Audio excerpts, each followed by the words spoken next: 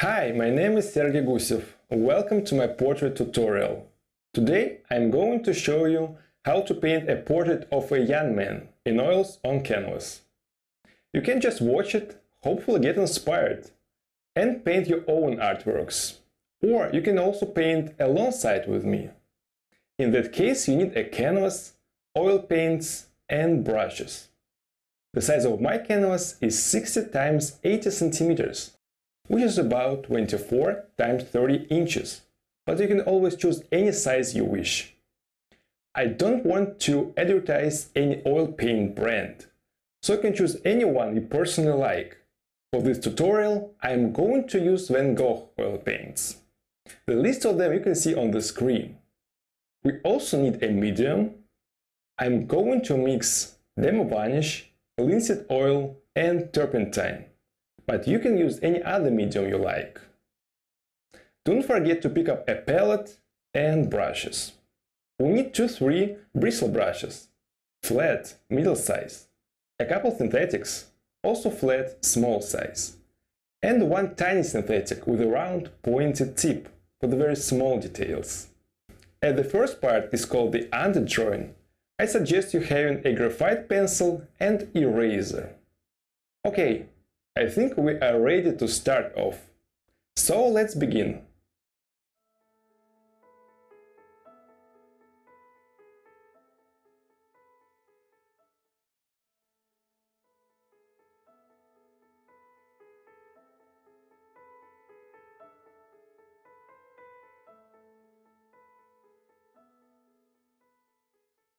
The first part of this tutorial is called the underdrawing. I start working on this portrait from a very quick sketch on canvas with a graphite pencil. The size of my canvas is 60 x 80 centimeters, which is about 24 x 30 inches.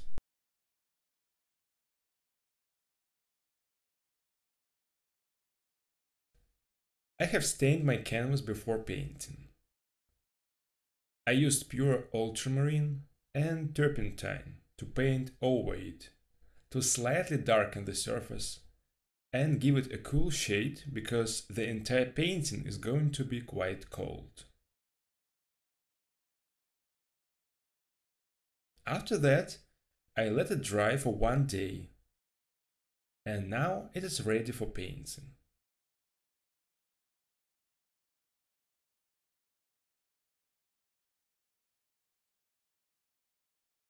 You can start working on the drawing with either charcoal or a graphite pencil, or even a brush, which needs some experience of yours. If you do not have enough experience, I would suggest using a graphite pencil. But do not take a very soft pencil. I personally prefer using HB or B pencils, because they are not very soft.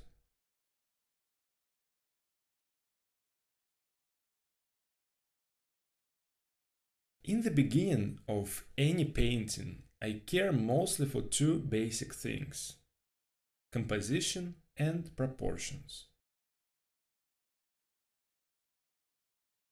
If you do not do it at the beginning, then later, when you start painting, it's gonna be very difficult to change the proportions. You will have to remake the entire portrait, which takes a lot of time and doesn't make a lot of sense. I always first outline the overall silhouette of the head, the eye sockets, but not the eyes or eyelashes, only the big shapes.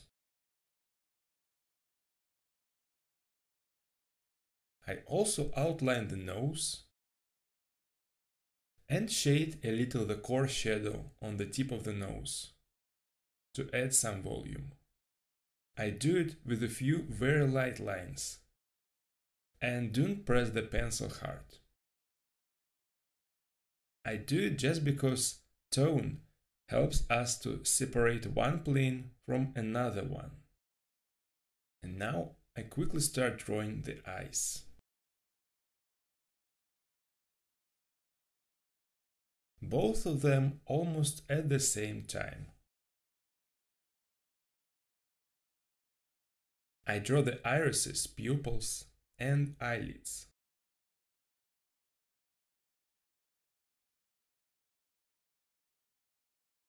Right now we are not working on the details. We only outline the oval shape of the head, the big silhouettes and proportions. There are many ways of making the underdrawing. Some artists make a rough sketch,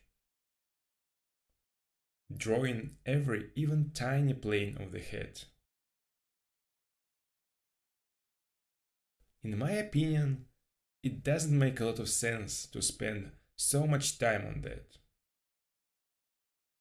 I personally never work like that. I like making quite a quick sketch, set up the right proportions as I mentioned, make a good composition, work on the details a little bit, and then spend more time on painting. Finishing the details while painting. But I do not deny any other method of drawing. You can use any other one you personally like. I am darkening the shadows very lightly to add some volume to the underdrawing and highlight the borders between the light and shadow.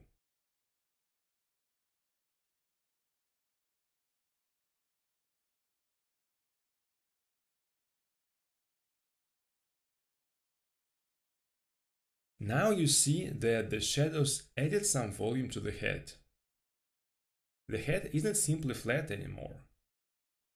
We already see lights and shadows, so the volume slowly shows up.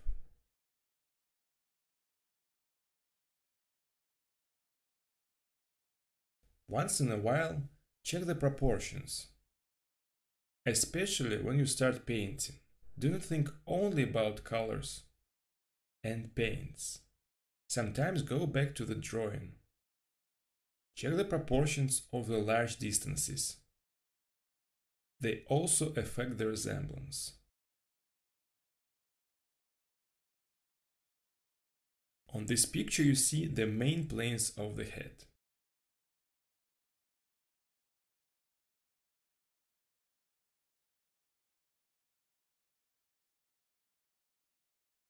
These planes turn toward the light source or away from it, getting either lighter or darker.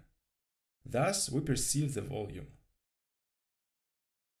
You can slightly darken the eye sockets, just a little bit. Don't press the pencil too much. Now I'm finishing the underdrawing.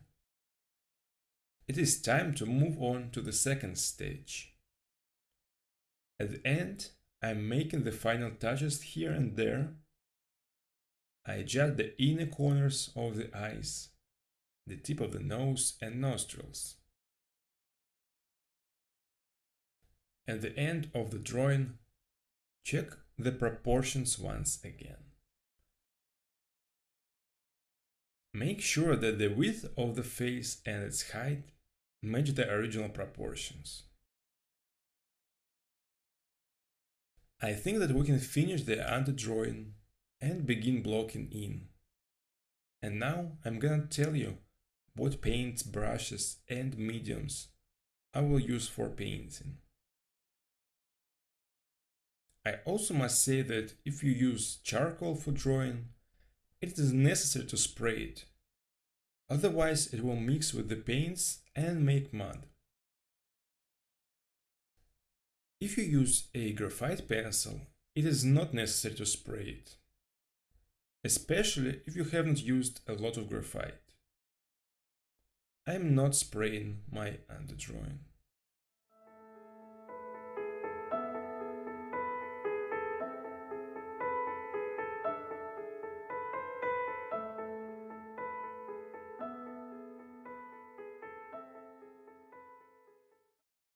Now I begin to work on the second part of the portrait.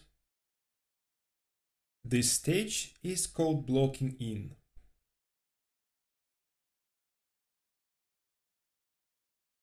I'm going to explain you how to do it. Usually I make an underpainting, but this time I stained my canvas instead. So I will skip the underpainting stage and start blocking in.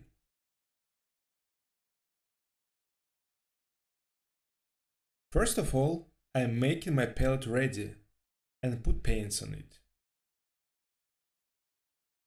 I use a limited palette, only 7 colors. So you see all my paints on my palette. And now I begin to mix the color for the shadows in the eye sockets. There are different ways to start painting. In this tutorial, I start from a detail, from the eyes.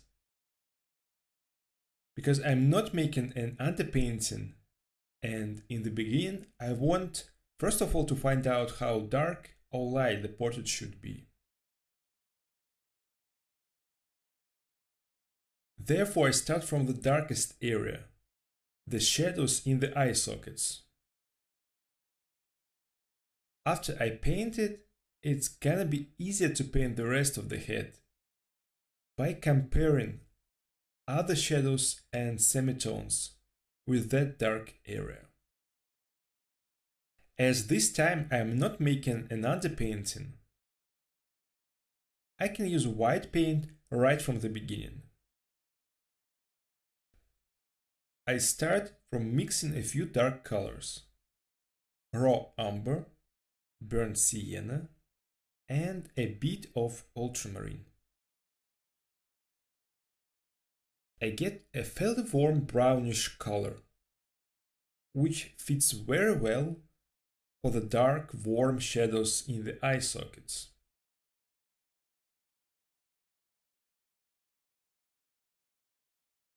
It is very easy to make the color lighter or darker by adding more or less raw umber or burnt sienna.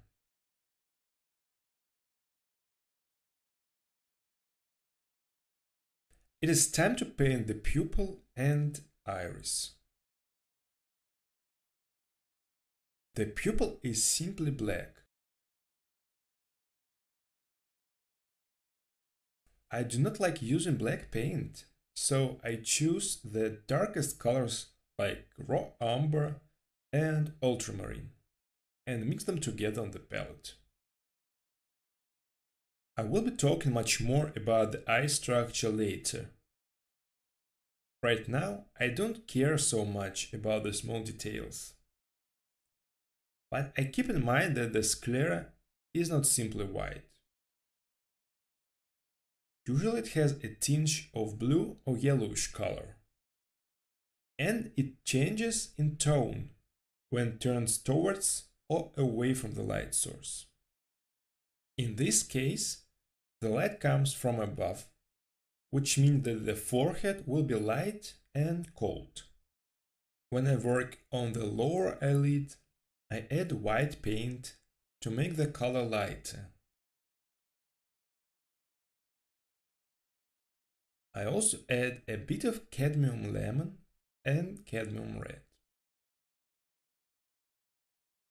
Generally, when you are painting, don't forget to draw at the same time.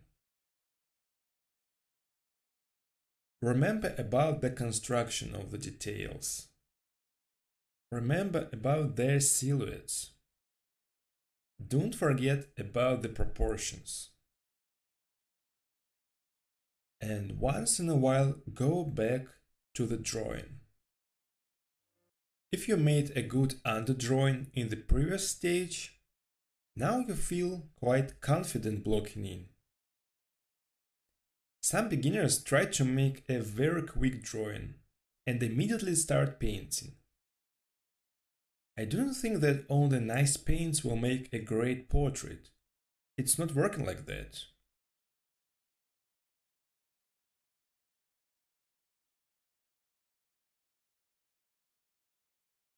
I am mixing titanium white, cadmium lemon and red to get a cool tint and apply it to the nose and forehead.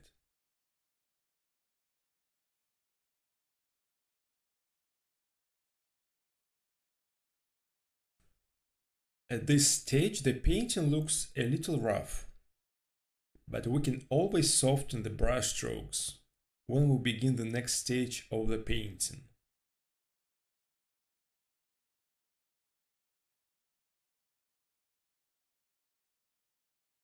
You will see that it is very easy to make the skin tone smoother. But now it is more important to get the right tonal values and construction. It is very important to care for the tonal values when blocking in. It means that we should pay attention to the tonal difference between the lights and shadows.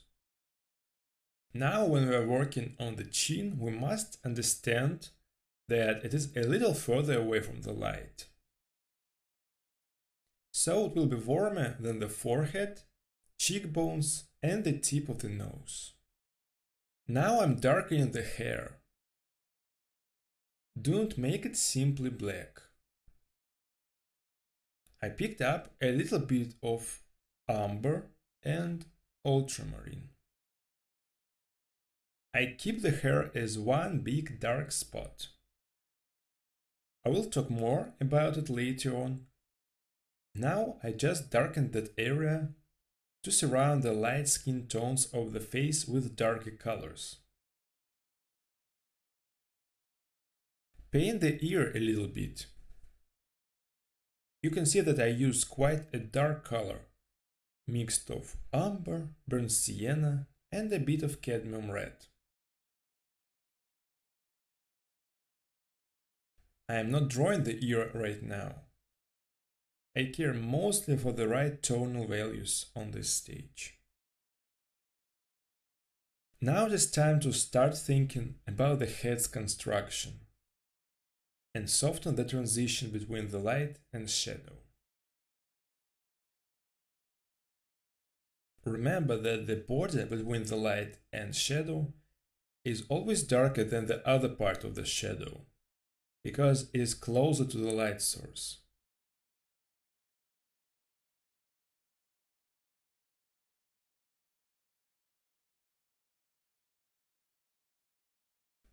The rest part gets a lot of reflections and also goes a little further away from the light source. Therefore, it is lighter. Let's continue blocking in the lips. I start painting the lower one. The central part is lighter. It comes out closer to us. The corners of the mouth go away from us.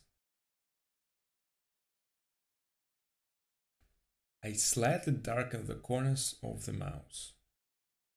It makes the lips look more volumetric. Now I'm finishing this part of this tutorial. Somewhere I put the final touches.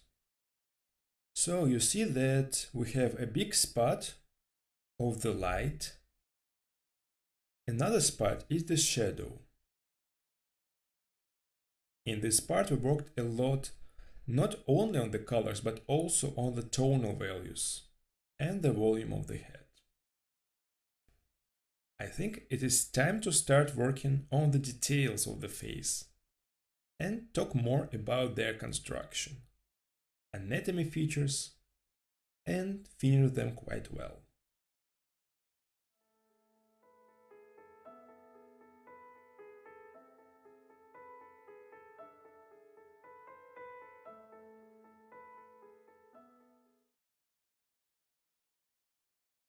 I start a new part of the portrait. In this part, I continue working mostly on the face. I'm going to spend a lot of time working on the semitones and facial details. I start working on the portrait from the core shadow of the face, correcting its tonal value, especially on the border with the light. At the same time, I am softening the transition between the light and shadow. I am using all the same colors from my palette as in the previous part, but this time I'm going to paint thicker, put more paints on canvas. When you work on a portrait, especially if it is your first portrait or one of the first, I would advise you to look at the paintings of the old masters, especially if you have some favorite artists.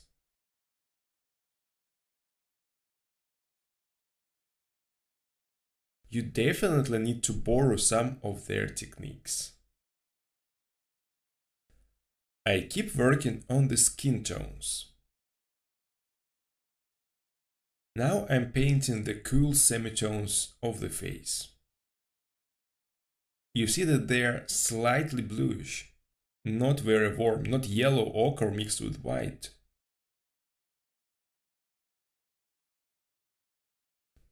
You can even make the color slightly stronger. Sometimes it is possible to use stronger, brighter colors. Make the shadows warmer, the lights a little colder. And then closer to the end of the painting you can correct them if it is necessary. Soften or glaze, as I have mentioned before. The main thing now is to understand the basic rules of painting. And then when you understand, you can apply them in any portrait, even when you do not have video instructions. We can see tones more clearly when a direct, strong light falls on an object or subject, like in this case. We can definitely see the lights and shadows because of the really big tonal difference, which is called contrast.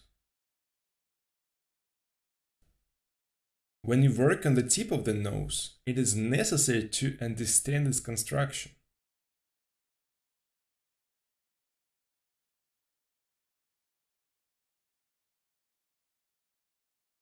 As I said in the first part, when we start painting, we have to draw at the same time. So now when I'm painting, I also draw, of course. So don't forget about the shape of the eye, its construction and personal features. The eye is a sphere. There is a pupil in the center of the eye, surrounded by the iris and the cornea, which is transparent. We do not see it, but we see only a highlight on the surface of the cornea.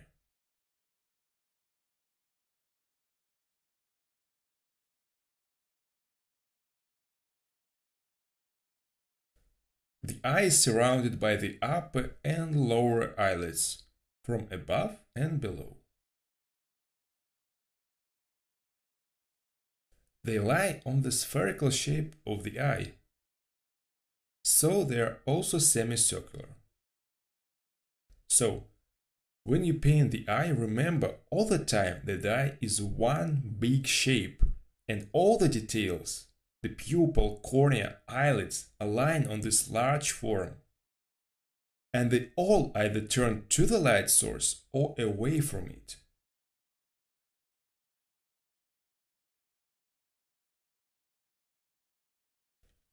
Also, don't forget that the upper eyelid casts a small shadow on the surface of the sclera and iris. Therefore, the sclera is a little darker from above than below. Don't forget that the eye has inner and outer corners. The inner corner is closer to the nose. Usually it gets a little more light.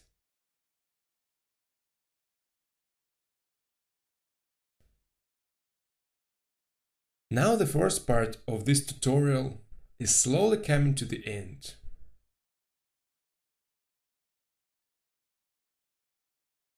You see that generally I have made this portrait quite finished. I have painted the big spot of the face, hair, worked on the background and clothing. In the last part, I will continue talking about big spots, light and shadow. I also will show you how to work on the very small details, how to better complete them, which colors and brushes I use. I will paint the eyes, nose, lips and ears. And of course I will devote more time to each detail, its construction and individual features. Now I'm going to dry the painting up for 1 day before moving on to the last part.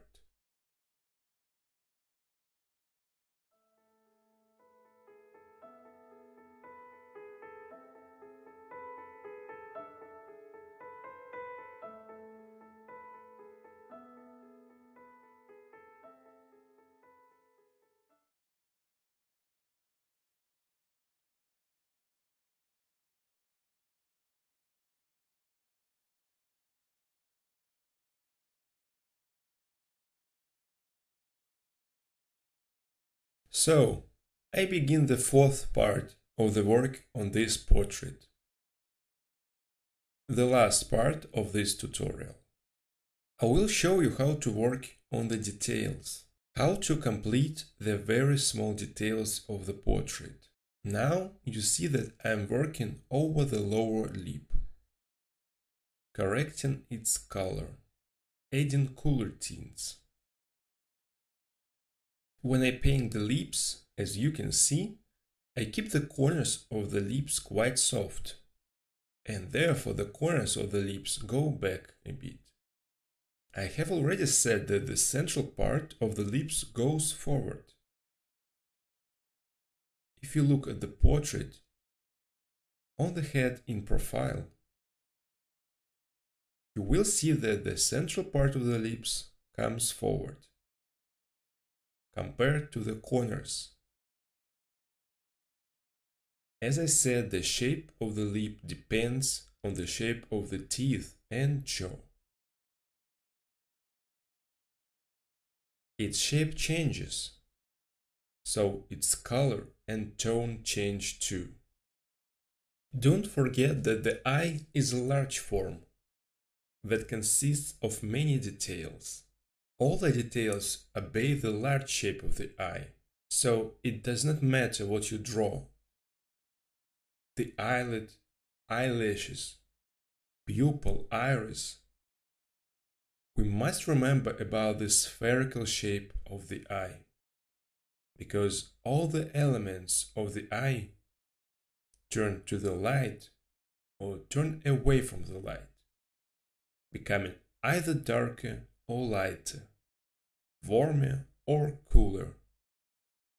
Now I'm slightly adjusting the iris, because this part gets a reflection from the lower eyelid.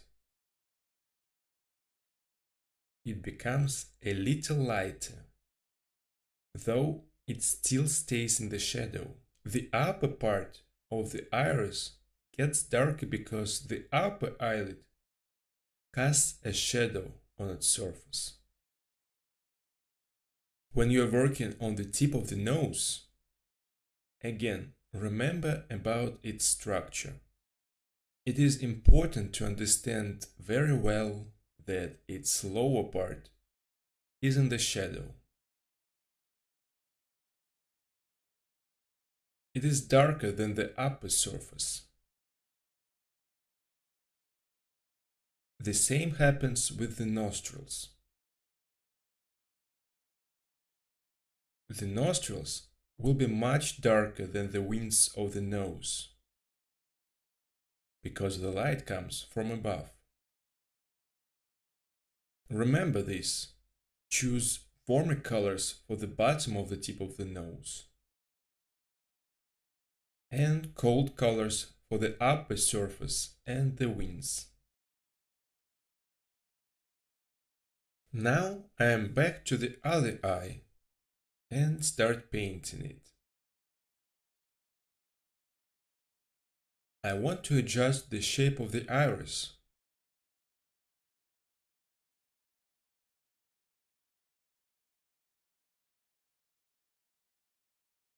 You have to check all the time if the eyes look in the same direction. Also remember when you paint the iris that inside it is lighter than on the edges. The edges are always darker and softer.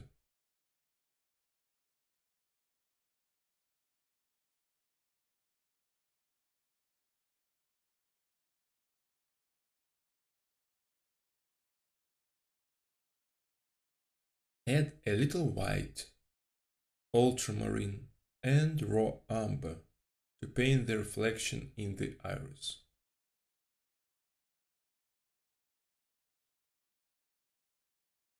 Now I start working more on the hair. In general, we should work on the hair only when we have its big spot. Because if you start drawing each single hair, you risk losing the integrity of the big spot. Though the hair looks quite dark, it also has a light and shadow.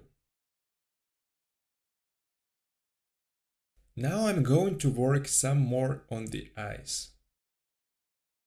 I slightly darken the eyebrow and start refining the pupil with pure umber.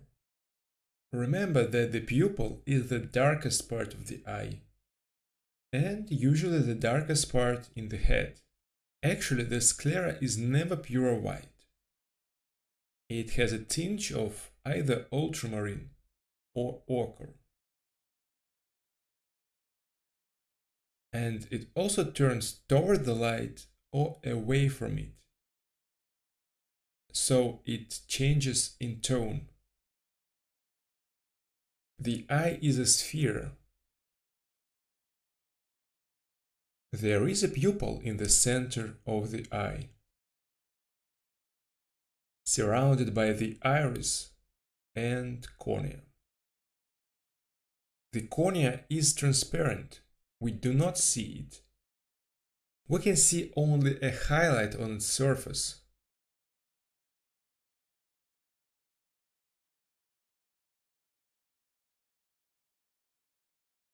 When you paint the highlight, don't forget that it is on the surface of the cornea, which we do not see. The highlight comes always from the light source.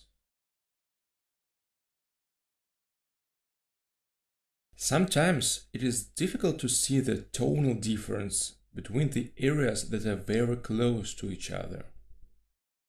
Therefore, beginners usually start learning basics from drawing plaster casts, which are white, and so any tonal changes are very visible.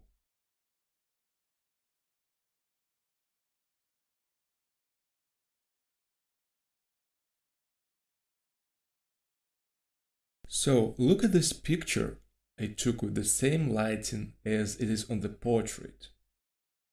We definitely see that the darkest spot of the tip of the nose is the nostrils.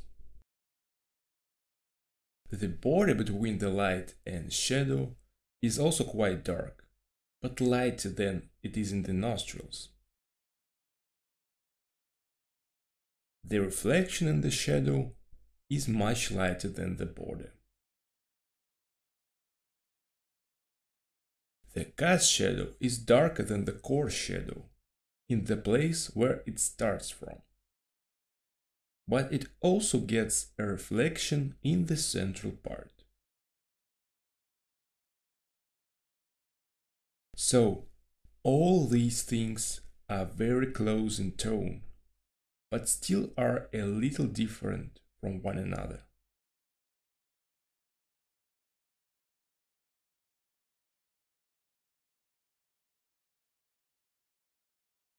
At the very end of this tutorial, I am finishing some tiny things, which are almost invisible.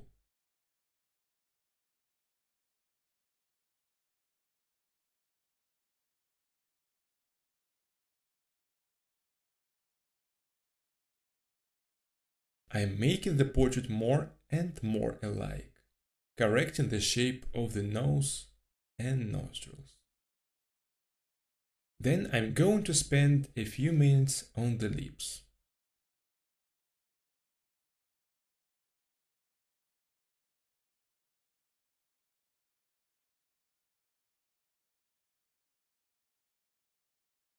Now it is time to finish this painting and take a look on how it turned out.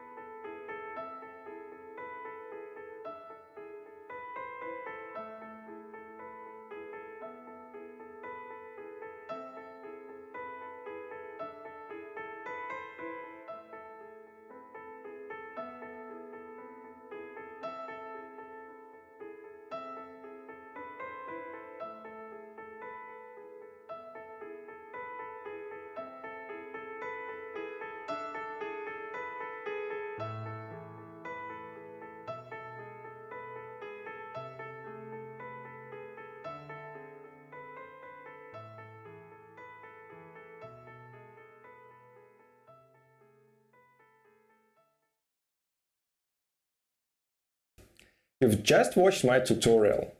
I hope it was inspiring and helpful for you.